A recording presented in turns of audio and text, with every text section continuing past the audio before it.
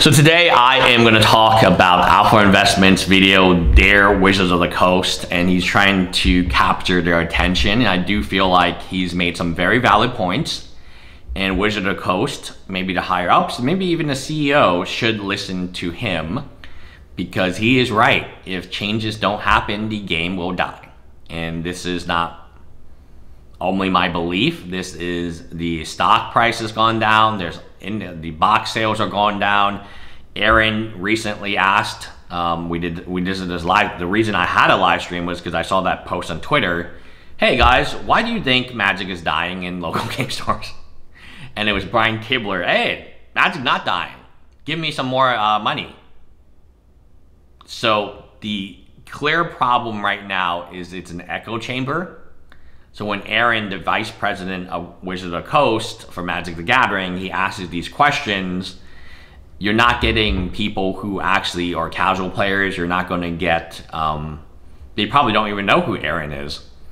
But he's always going to just get the responses from Brian Kibler. Brian Kibler being the guy who promoted the $1,000 pack, who proudly promoted, or $1,000 booster box. Sorry, I offend so many of you guys with that.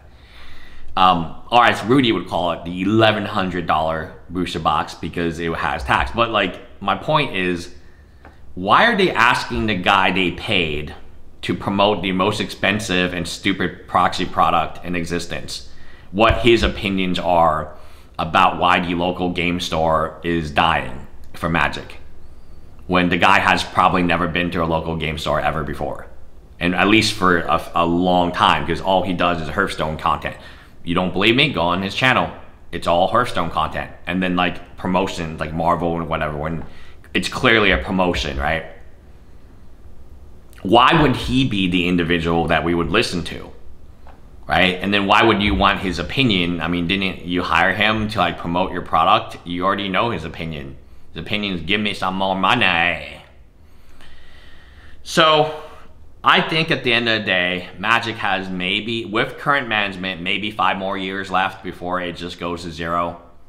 Like, I agree with Alpha Investments. This cannot continue.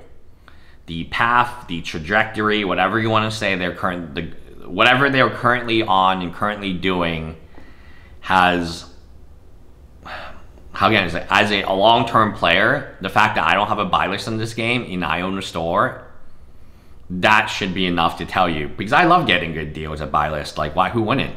It's a buy list. I'm not paying I mean, it's a good deal. I'm all about good deals, and the fact that I won't touch Magic, I won't touch your Magic collection if it's sealed. I won't even buy a Duel land anymore. I've been on stream to say this. That's where I am personally, and that's where I think a lot of people are, because I get emails about these collections, and these collections clearly are very, very. These collections have been decades in the making, and people are just giving up. They don't want to continue no more. I don't want to continue no more with this game. At the end of the day, there needs to be some change in management. There needs to be some change. If management, which they've done, is asking Twitter and Reddit what changes they should make to, so if the question is why, okay, the problem is Standard is dying in local game stores. Our numbers are way down. We track it with Planeswalker points, DCI numbers, then we'll publish where you live, if we ban you. They know Standard in local game stores is dying. There are far less WPN stores than there have ever been. They're dropping like flies, just like my game store, DNA Comics. I can tell you so many game stores that were WPN, had 100, 200 people at every pre-release, and now they don't even carry Magic. So then Aaron's question, he decides, okay, you know what? I'm going to ask it on Twitter with no hashtags and then just have the people who are following me answer this. No, Aaron, you dumbass. You need to ask the game store owners. Do you answer this question? Why are local game stores not running events? Why would you ask Twitter? Why would you ask the people who follow you and the people you follow on Twitter to respond? Why would you ask Brian Kibler? What would Brian Kibler know about? He doesn't own a game store. He doesn't play Friday Night Magic. He doesn't even like Magic. He doesn't ever post about Magic unless it's a paid advertisement, right? It's all just Hearthstone, Hearthstone, Hearthstone. Why would you ask him on Twitter? If your question, you know, I could find two people. Aaron, what you need to do is you need to go to your local game store, ask the dude in person, hey, you know, attendance is down. Do you have any suggestions? Oh, better promos, you know, hey, maybe, you know, more entry-level product, maybe, you know, a fun, you know, player versus environment, whatever it is that local game store owner would tell you is much more valuable than what a Brian Kibler would tell you, who doesn't own a store and has never held an event. To my knowledge, he's also not a judge. He is not involved in gameplay for Magic and paper Magic at all. Outside of trying to sell us $1,100 a booster box of product that is absolute garbage. Outside of that, he's not been involved in Magic for many, many, many years. So this is the guy we're going to ask. This is the guy who we're going to listen to, and then he'll have the answers to how we can solve the problem why nobody's playing paper Magic. Okay, sounds good to me. So stupid. Or, you know, we go to the local game store, we ask the players, hey, you know, did you guys have some friends who were here and then they didn't like the game? Is the power level too high? Is the mechanics, the rotation too fast?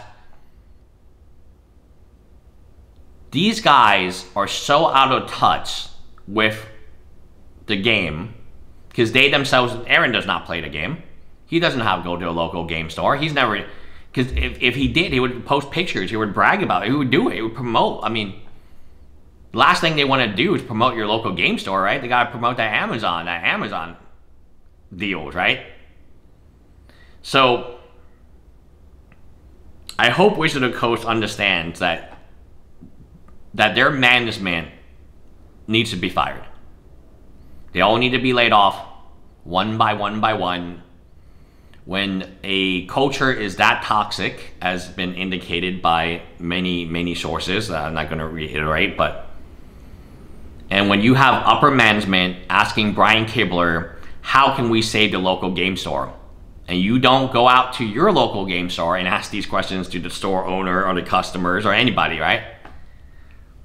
The least likely person to give a reasonable answer is Brian Kibler. He's an entitled influencer who you just paid a bag so he can promote your $1,100 product. Does that person have any inkling what it is like to be a Magic player, to be a casual player, to come to Friday Night Magic? Does that person own a store? Is that person a judge and they see that there's less players coming along? Does that person even play Magic? Does that person play paper Magic? Because that's what you're asking about, paper Magic. So I 100% support Rudy Chan's assessment that, hey, like Wizard of the Coast, you gotta get your shit together, my dudes, because there will come a time you don't have any customers left, and then you're asked Brian Kibler, and Brian Kibler doesn't give a shit about you. He's gonna be like, oh, you didn't pay me, I'm not gonna answer that question. There will be a time where the local game store says, no more. Your 10-cent promos are not enough for me to take pictures of my bathroom every month to send to you. And I'm definitely not going to host no events with smelly Magic players. There will be a time the Magic players, they just leave and they won't go to MTG Arena. They're not going to MTG Arena.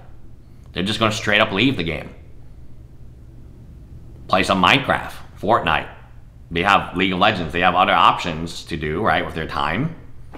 You might be the best card game, but how long do you think that will last? I mean, I actually, you know, honest God, maybe Magic isn't even the best. I think Pokemon is, right? They sell $7 trillion of Pokemon, or 7 trillion, not dollars, 7 trillion Pokemon cards. Maybe Pokemon is it. And you've been just obliterated by your own incompetence. Like, why would you ask that question on Twitter? Like, what are you hoping to, like get? The casual player is not on Twitter. The game store owner is probably not following you or know who you are. What you need to do is you gotta do undercover boss style and go to all these local game stores around you and then ask these questions to the local game store owner. Ask the questions to the people playing. hey, you know, how often do you play? What events do you like? Oh, you know, is standard too bad? Is it overpowered? About what cards do you play? See the decks they're playing? The dude won't do it. He's lazy as hell. The dude, it's so easy for him to ask Twitter. And then it's the same people, Frank. We know all about Frank and his machinations, if you will. Same people, Evan. We know all about Evan and Magic Mike's and Aaron and, you know, that relationship. Same people, Brian Kibler. It's these same people responding to his tweet 20 years ago, or the same people responding to it today, and they're all on payroll. They're all on payroll. What? Bye, guys.